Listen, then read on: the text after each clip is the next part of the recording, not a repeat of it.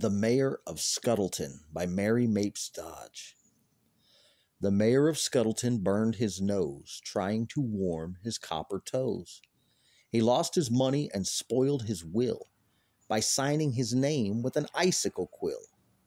He went bareheaded and held his breath and frightened his grandame most to death. He loaded a shovel and tried to shoot and killed the calf in the leg of his boot. He melted a snowbird and formed the habit of dancing jigs with a sad Welsh rabbit. He lived on taffy and taxed the town and read his newspaper upside down. Then he sighed and hung his hat on a feather and bade the townspeople come together.